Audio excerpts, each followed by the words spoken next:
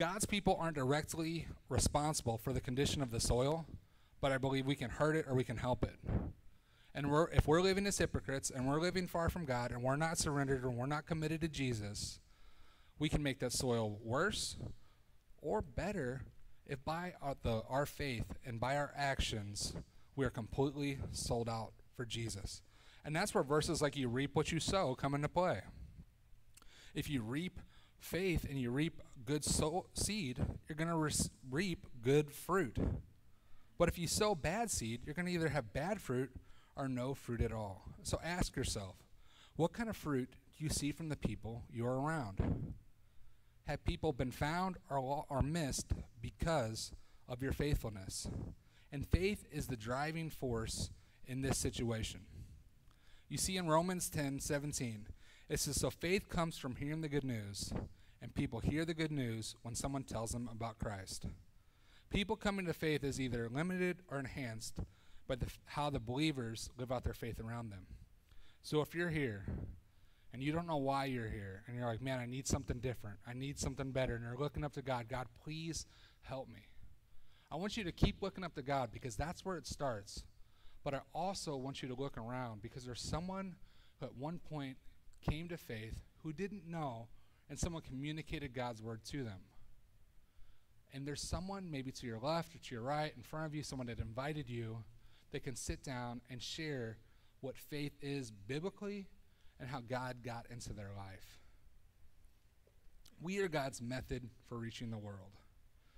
So I asked a few of my college guys to come up because I want you guys to see, I can talk about it all day, but I want you to see how God arranges the times and places for people to come to faith. Come on up, fellas.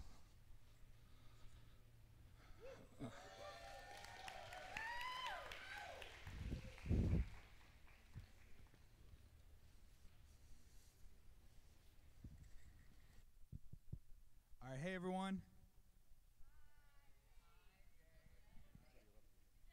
Go to my left. Okay. All right, hey everyone. So I'm Jake. I'm in campus ministry.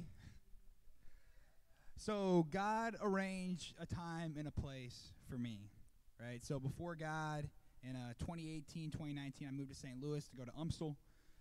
And before God, I was hopeless. I was addicted to drugs, to weed, alcohol, in the frat parties, all that, and really ran my life into the ground. But I met TC, who was up here earlier, and a few other guys at a Super Bowl party on campus, and was given an opportunity to start coming across Shed, and my life changed. I was broken free from those drugs.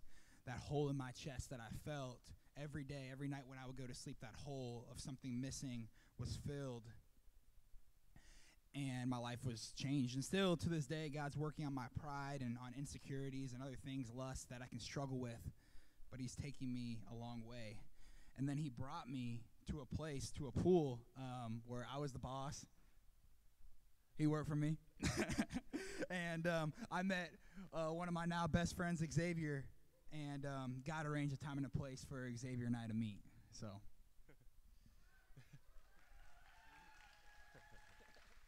So yeah, before God, I was very angry. Oh, thank you.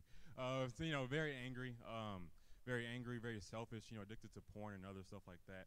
And I remember like early in high school is when I got into like a lot of stuff that like I look back on. I wasn't very close to God. I wasn't very happy like with my life.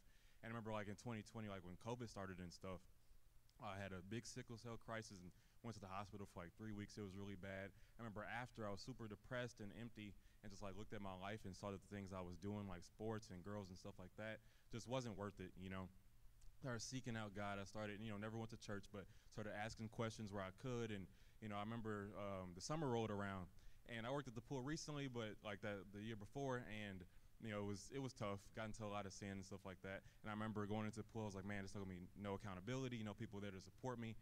But then I met Jake, and I had like a cross like wristband on, and I remember he asked me, he's like, "Are you a man of God?" And I was like, I don't know what that means, but maybe. And I remember we talked. We got to be vulnerable. He asked me, a lot of questions, answered questions, and show me something different, what a real relationship with God looks like. I was still in high school at the time, so I remember he brought me around to the high school ministry and studied the Bible with Ryan and Jake, and God arranged that time and place. And I remember last semester I was in a math class, I was struggling and had to go to tutoring and stuff, and that's where I met this guy. So I'll let him talk.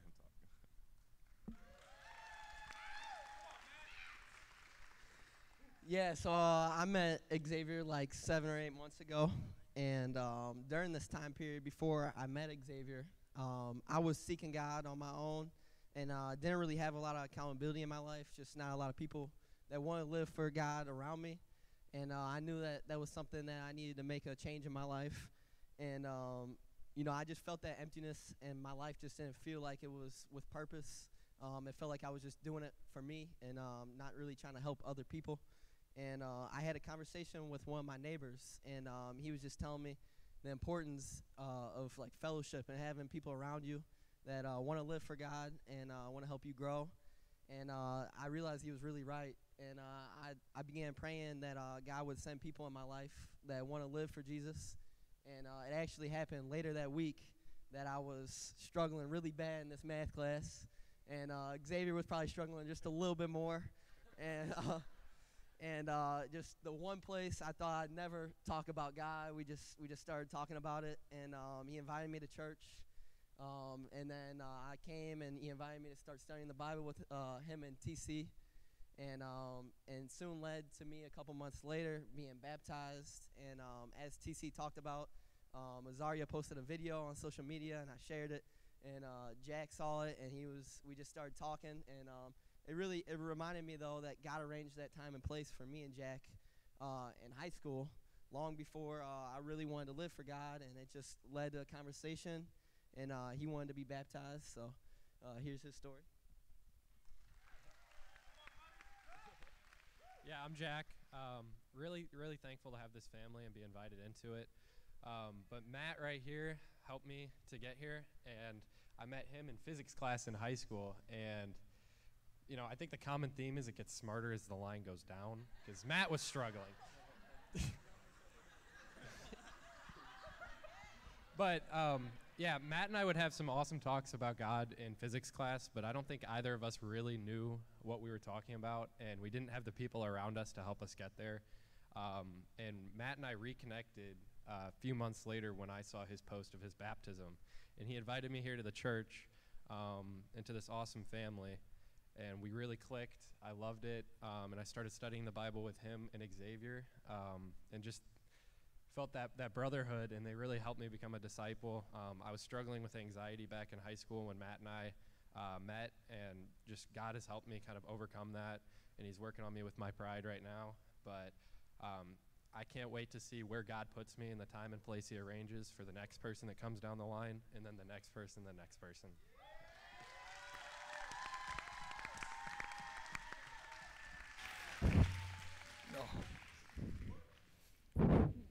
So like I said, I could have said all that and whatever, but getting to see them and see their hearts and how it kind of goes down the line. But even before Jake, before me, before the campus ministry, before our church plant, there was another church, there's another church, there was another person, and it all the way traces back to a man on the cross. And it started with Jesus. It's through Jesus. It's because of Jesus that any of this is possible. And it's Jesus that arranges those times and places for us to meet so that way we could come to faith. And like I said, God is calling out, here I am, come find me, I'm right here, seek me with your whole heart. And when I think about Jesus, who he is, and his surrender on the cross and his death on the cross, I am eternally grateful. So here in a second, we're going to take communion, and I want you to look and know that the juice represents his blood that was shed for you, and the little cracker, the bread, represents his body that was beaten and nailed to a cross. And in 2 Corinthians 5, verse 15, it says, he died for us so that we will all live, not for ourselves, but for him who died and rose. Let's pray. Father God, Lord, I want to thank you for Jesus. I want to thank you for who he is, who he was, God, the life that he lived, and being willing to be about your business and to be about your will, God. I pray that we can remember his sacrifice, that we can let it be the driving force for our life and the things we do. God, help us to seek out opportunities to share that message, that gospel with other people. God, I pray that we don't take that sacrifice for granted, that we can live our lives solely to glorify you and to live by faith, God. I thank you for Jesus. I thank you for the church that he set up in the book of Acts, and that there were faithful people over the last 2,000 years that helped spread your word and your message all the way here to St. Louis, Missouri, God.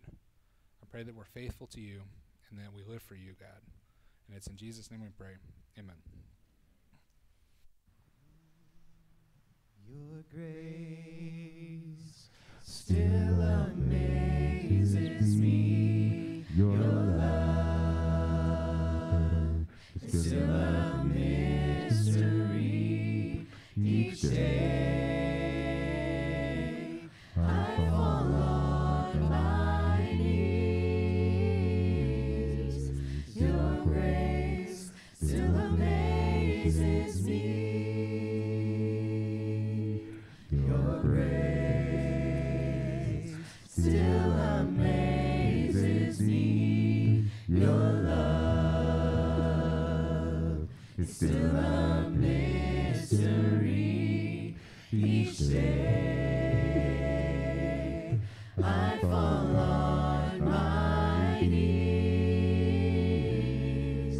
Your grace still amazes me. It's deeper, it's wider, it's stronger, it's higher.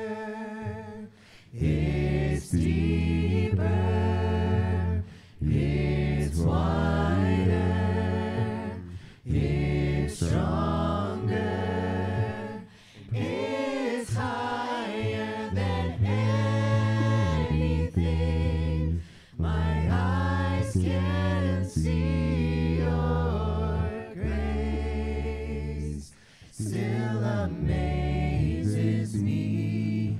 Your love is still a mystery. Each day I fall on my knees. Your grace still amazes me. Your grace still amazes me. Your grace still amazes me.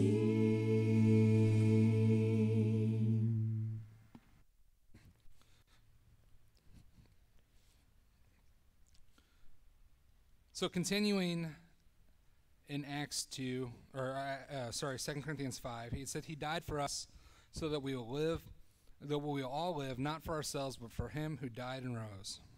So ask yourself, do you live for yourself, or do you live for the one that died for you? And then it goes on to say in verse 18, all of this is a gift from our Creator God, who has pursued us and brought us into a restored and healthy relationship with him.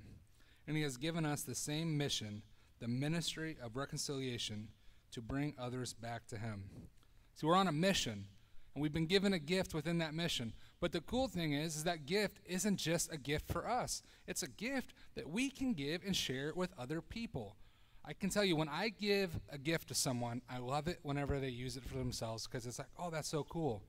But whenever it's a gift that you can share, and you're freely giving that, I'm like, oh, man, because it not only makes one person's day or whatever, but it makes all the people around them either have fun or enjoy it or whatever it is. And God wants that for us. He wants us to take that gift and then give it to others. You can share it. You have the opportunity to share it, but you also have the responsibility to share it. Sharing your faith is never guaranteed to be easy. Sometimes it'll feel like a burden. Sometimes it'll be a struggle. But as a person of faith, you have the responsibility to share it. So first, if I'm going to find the God who wants to be found, it will involve people. Second, it will involve reason. it will involve reason. God doesn't want to have followers who have to check their brain at the door. I hear that all the time. You're just this mindless follower. There's no real reason for God. But as far as I can see, there are two options about how we were created. Either something came from nothing, or something always existed. And let me rephrase it. Does it seem more reasonable to ask, did matter create intelligence, or did intelligence create matter? And you look at like a car, like this engine. Did the engine create the inventor? No, something had to like intellectually design that. And there's all kinds of just biblical evidence for the existence of God. In the book of Job, it talks about the sphere of the earth, of the circle of the earth. Back then, people didn't know. I mean, Kyrie Irving still says the earth is flat. Now, right? And so back then, thousands and thousands of years ago, and Job is one of the oldest books, it says that it's suspended. Other religions say that the earth is on the back of a catfish, and that's why we have earthquakes. There's all kinds of different historical and factual evidences in the Bible. In Acts 17, verse 2, it says, on 3 Sabbaths he reasoned with them from the scriptures, explaining and proving that the Messiah had to suffer and rise from the dead. This Jesus I am proclaiming to you is the Messiah, he said. If you are seeking God, it takes more than just getting it in your heart. When we do those worship songs, I don't know about you, but whenever we were singing those worship songs this morning, my heart felt really full. And man, I can do anything for Jesus. And I don't know how many times I've seen people go to a Christian concert or even within the worship and or coming to church or going to camp and having this heart that's like, oh yes, I can do it. But if that's as deep as your faith goes, just to your heart, what happens when that feeling isn't there anymore? We're not known to be a people, as humans, to make the best decisions when we're emotional. You look at marriages, right, that are, oh, I'm so in love, I have to marry this person, and there's no real substance to the marriage. And when that feeling wears off, and then you realize, oh, this is who I married, and this is hard, what happens? Well, a divorce rate of over 50%. And time again in the Bible, our relationship with Jesus is compared to a marriage. And it says it's a lifelong commitment. And if it's just based on emotion, you will fall away. Because the Bible compares Satan to a crouching lion. And he is ready to pounce. And he's waiting in the weeds for something to knock you off your faith. Because he knows that if your heart is gone or your head is gone, now is the time to pounce. And if you don't have a faith, it's grounded not only in your heart, but in your head, when that emotion's gone, you're going to suffer. Marie and I have 3 wonderful kids. Before we had our 3 kids, we had 2 miscarriages.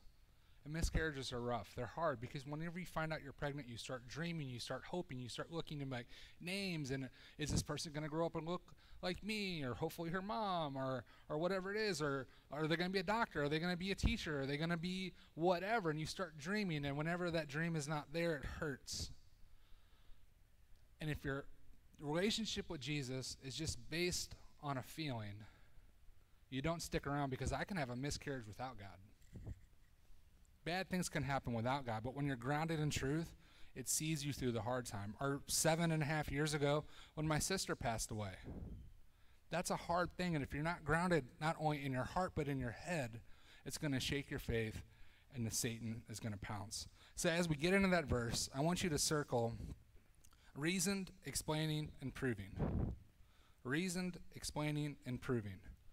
You see, reasoned. It says Paul used words to reason with them, and he used the word reason several times. It was the idea of having a dialogue with the people, not talking or not shouting, but talking. And when in Romans 17 or 10, it says when faith comes from hearing a word, if someone's going to find God, someone of faith needs to start a dialogue. Some conversations are easy.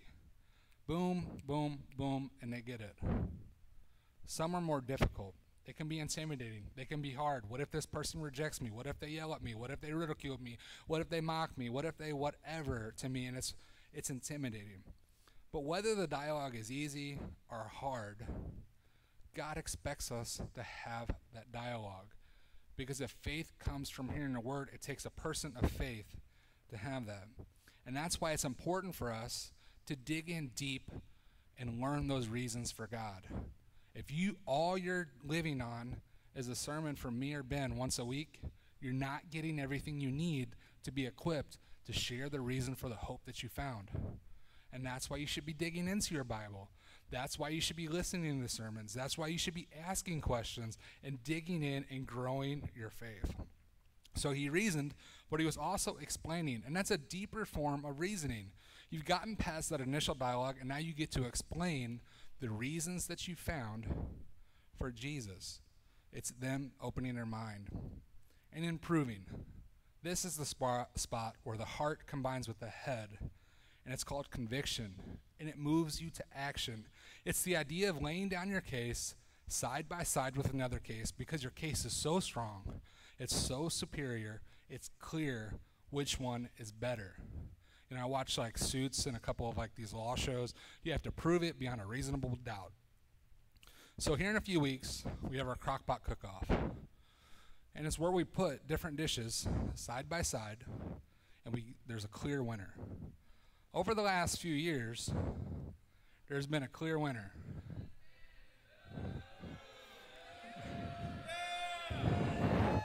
Maria, where you at?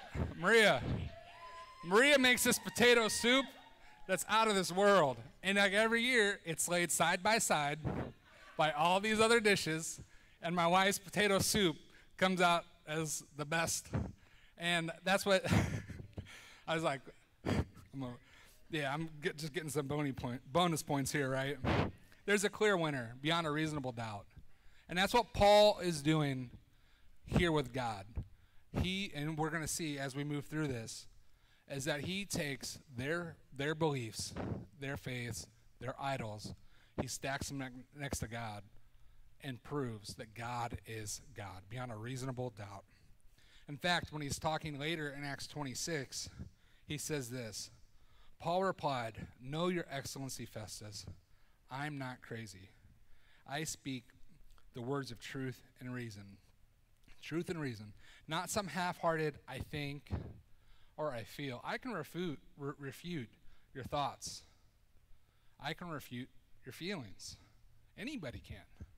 But when it comes down to truth and reason, objective fact, it's really hard to argue with that. He had confidence and conviction because he had truth and reason on his side. In 1 Peter 3:15, it says this, "But dedicate your lives to Christ as Lord. Always be ready to defend your confidence in God when anyone asks you to explain it. However, make your defense with gentleness and respect." That gentleness and respect is key in this, because as you start talking about beliefs, and sometimes beliefs that go not only back to the beginning of your life, but even beyond that, it can get very emotionally charged. And God is telling us, do this with gentleness and respect. So I've got some resources for you. Over the summer, at the Campus Ministry United workshop, we had a man come in by the name of John Clayton. He's got a website, doesgodexist.org. He was an atheist that wanted to write a book to discredit and disprove God. In the process, he found Jesus Christ. There's another book by a man who just recently passed away by the name of Timothy Keller called The Reason for God. And when I talk through and I say you need to dig in and know these things, these are resources for you to dig in, to know the reasons for God. Not just I think or I feel God is real or not real, but reasons to have faith. There's also another book by a man by the name of Lee Strobel called The Case for Christ. Another great book. They made it into a movie, and it kind of gives you the snapshots of his journey in that. But it's a book that moves through his case for Christ being real. A few years ago, I had a man in my campus ministry by the name of Nathan Taylor. And Nathan was that guy. He had a heart for Jesus and wanted it, but his head just didn't match up. And he doubted, and he doubted, and he doubted. And we were talking through what faith looks like. And I really encouraged him and challenged him, and the best I could, try to walk alongside him in this. And I was like, you know what? I really think you need to just really dive into this stuff. I need you to do that. And so he did, and he started researching, he started reading, and he's like, it strengthened his faith, and it became, what was a weakness became like a passion of his. So I was talking with him, I was like, man, I really think you could teach this to other people. And he's like, for real? I was like, yeah, I totally see that for you. Why don't you come up with this like curriculum or things like that, and we'll add it to our Manasseh classes? And he's like, really? And I was like, yeah. And so I kind of left it at that. And sometimes you throw those ideas out there, and it's a really good idea, but for whatever reason, the person doesn't pick up the ball and run with it. A couple weeks later, Nate's like, hey, I found the curriculum. I was like, what do you, well, huh, what? He goes, yeah, I found it. I was like, you sure? He's like, yeah. So we got together and we talked. I go, Nate, this looks really good. Let's do it. And he's like, yeah. And so now we do a Doubters Anonymous class. Because there's so many, yes. And he's single, and he's looking, and he's a man of God, and he serves, and he's awesome, and he can sing, he can do all that stuff. Total package right there, Nathan Taylor. And if you're having doubts about Jesus, look no further. He is your guy, right? And he rides a motorcycle. Thank you. That's right. But he's become a man where that was a weakness, and now it's a strength. And he's a resource in the kingdom. But more specifically, he's a resource within our family that if you're doubting, he's a guy that you can go to and say, hey, what about this? What about this? And if he doesn't have the answer, he knows where to point you to the right answer. And he's been a great man of faith. And we have plenty of resources here because God doesn't want us to check our brains at the door. He wants us to know not only in our heart but in our head that there's a reason for Jesus. So if I'm going to find the God who wants to be found, first it will involve people, then it will involve reason, and third, it will involve things that seem unreasonable. Wait, it's reason and then unreasonable. Yeah, sometimes it's just not going to make a whole lot of sense to us. But God's going to say, in faith, I want you to move through this. So not in your notes, there's a little reference to it. So if you have your phone and you want to like pull up the Bible verses, they're also going to have them here. It just wouldn't fit because we're going to do a large chunk of Scripture out of Acts 17. So starting in verse 16. While Paul was in Athens, he was greatly distressed to see that the city was full of idols. So he reasoned.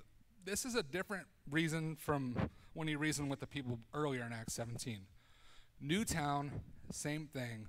He goes into the synagogue with both Jews and God-fearing Greeks, as well as in the marketplace day by day with those who happened to be there. Paul reasoned with the Jews, those who already had religion. He reasoned with the God-fearing Greeks, the ones that were open to it, but not quite there yet. And then he reasoned with people that were in the marketplace that had no real commitment to Jesus. And it just goes to show that the gospel is for everybody. A relationship with Jesus is for everyone.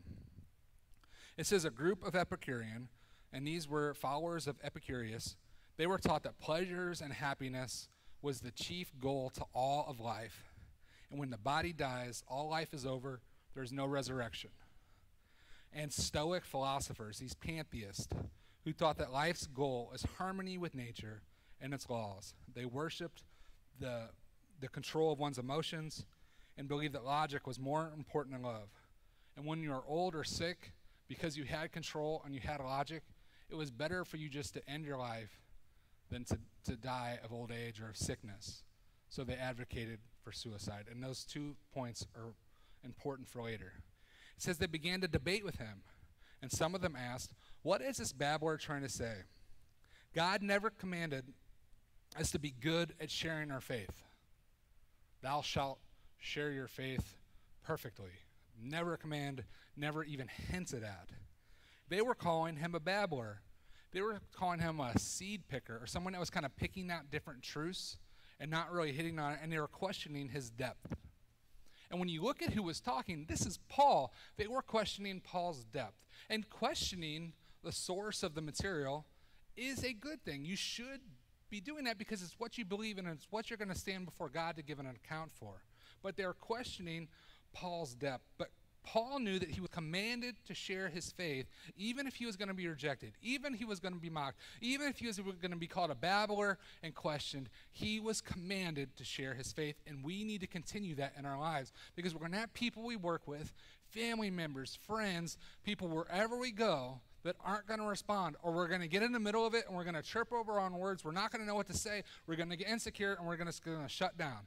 And God says, no matter what the reason, we need to go out and share our faith. We need to continue Paul's example. Sharing faith in Scripture is a command, not a gift. It goes on to say, others are marked. He seems to be advocating foreign gods. They said this because Paul was preaching the good news about Jesus and the resurrection, which, remember, the Epicureans believed that once you died, there was nothing after that. So the resurrection was kind of unreasonable for them. It says they took him and brought him into the meeting of the Areopagus, where they said to him, may we know what this new teaching is that you are presenting.